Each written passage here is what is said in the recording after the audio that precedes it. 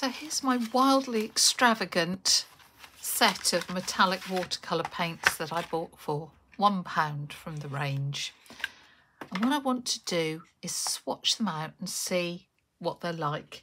And if they're lovely, or at least passable, then I want to do a picture with them. If they're horrible, well, they will be consigned to the bottom of an art drawer somewhere. What I'm doing is adding some water to each pan because I know that all metallics just take a little while to release their colour, and pre-wetting them either with a dropper or a spray just means that that colour is a lot easier to work with. I'm going to swatch out on black and white paper. This is Etival from Clairefontaine, 300 grams for 140. The white one is from Canson, so it is a cellulose paper. It's not the best in the world, but it's perfectly passable. So that's Montval from Canson. Now this is a sort of pearly, and I'm interested to see how opaque it is on the black. Now obviously it's going to hardly show on the white. Actually that's interesting, on the white it takes on a real yellowy tinge. I wonder if my brush wasn't quite clean. Now we've got a very pale gold. Well, that's quite pretty, isn't it? But possibly a little insipid on the white. Certainly more striking on the black. Sort of oldie gold colour. It's pretty yellow and shows up pretty well on the white as well. And we've got this silvery grey colour, which definitely looks silver on the black, sort of more pewter on the white. We've now got a sort of coppery gold colour, which is rather lovely. And then we've got a proper copper, which is really red. That might be interesting just to see how it thins out. Just taking some clean water and seeing how we can sort of thin it and sort of blend it out. I will hold off judgment until it's dry because with watercolours they do have that colour shift when it dries, so let's just give that a little bit of time to sit and we'll see how it is. They definitely look shinier on the black paper, that's no surprise, but on the white they have got a nice glimmer, and I'm quite impressed with their sort of covering power. So what I think would be really nice to do is a little painting. And I wondered about using this birch tree as my, or this little forest of birch trees as my inspiration, because the colours could work really nicely and I could do this on black or white paper. So I've got a small piece of Canson paper, rough size if you're in inches, or about 10 inches by 5. If you're in centimetres, what's that, 20, 25, 26 by, yeah, 12, 13. And what I thought I would do is mask off the trunks. And rather than using masking fluid, I thought I would use masking tape. Thought it'd just be a bit quicker and it might be interesting. And to get a natural looking edge to the tree trunks, rip the masking tape, place it, and then put the straight edges together so the straight edges are inside, because if you had straight edges sort of down the outside, no tree trunk in the world is that straight. Right, I hope that looks like a vaguely plausible forest of trunks, and I'm just making sure that tape is well pressed down because I don't want the paint to sort of seep under. If it does, we'll deal with it when it happens. So the nice bit about painting this way is we can splish and splosh that paint on to our heart's content and it really won't matter. No point using the pearly stuff, so I'm going to just mix these and see how it goes.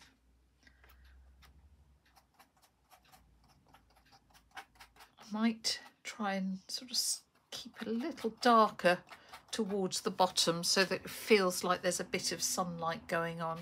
I really like this coppery colour, it's lovely. What might be quite fun to do is to pick up some of the paint and tap it in. This metallic paint, most metallic paints don't particularly seem to spread, so we'll get soft edges, but it will stay where it sort of sits to a large extent. It'll give me the impression of the leaves and so forth. And hey, I love making a mess. It is obviously going to take a while to dry, so it's kind of time for a cup of tea. Well, that took forever to dry. So now what we need to do is carefully peel off the masking tape, making sure we don't rip the paper, because that's kind of easy to do. So just do it slowly, and if anything starts ripping, stop and come back the other way. And you'll find paper is particularly prone to ripping if it's not quite dry. And you'll also find that cotton paper doesn't rip as easily. This is actually cellulose paper, so it's more likely to rip. I'm pleased that the paint doesn't seem to have seeped under the masking tape at all, because it's sort of thicker and slightly gluier than ordinary watercolour paint. It hasn't done that, which is kind of cool. So I've got really sharp lines. I think that was back to our reference. These are our trunks, and now we can start to get in these gorgeous markings. So I'm going to cut a little strip of watercolour paper, and I'm going to print some of these sort of thin little branches across, and I'm also going to use a little bit of it to put some of the dark markings on. I'm hoping the dark grey that we've got is going to be dark enough. Well, tough if it isn't, because I'm trying to stick to this palette, so I'm sort of just pulling and scraping. Do you know what? I think that'll be okay.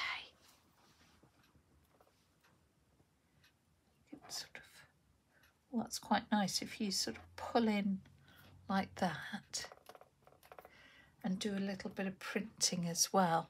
Actually, if you pull in from the side, it slightly softens the effect of the hard edges. So I'm going to do that across all of them, but aim to get these really random. We don't want anything overly regular, because nothing in nature is terribly regular, is it? And because the water's really sunk into these paints, they are really gluppy and gluey, but that is actually perfect for trying to get these marks. I don't want it sort of too runny. You could of course do this with your brush if you don't want to, but I think it's sometimes fun to use different tools to make marks. It gives a sort of different quality to your line. Now we just need to think, because the idea here was that we had some of the foliage coming in sort of in front, so I might just sort of take some of it and make it into something a bit more distinctly foliage, if that makes sense. Again, you've got to make it look quite random, and if you don't think your brush marks are random enough, we could just do that. Going on top of a couple of these bigger, the bigger trunks would logically be closer to us, so I'm just going to try and darken a couple of the marks by layering a bit more. And then the final thing I'd like to do is put some of those very thin branches. Now I've got again a little bit of watercolour paper, and ideally what I'd like to do is print with this. Now the big question is, will that show up? Oh, that's all right, isn't it? Apart from the large blob on the bottom. And the reason I like printing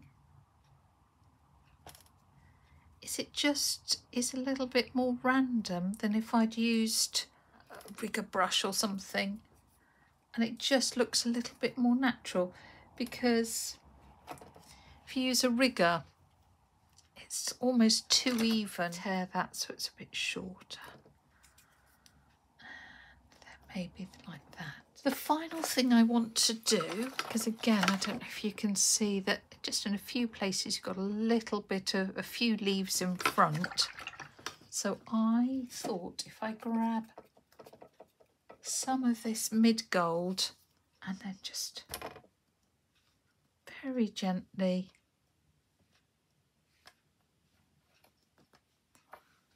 do a little bit of random splatter. So large and smaller little marks, and I probably do that in 2 colours. So all we've got to do is carefully remove the tape that we put around the side. And again, just as we with the masking tape, just do it carefully. So let me wiggle that around for you so you can see the shine of those metallics. So that was done with that little set of £1 watercolours. I actually think it's quite effective, and I have to eat my words about always buying the best quality watercolours that you can afford, because actually for £1, you know, that's amazing.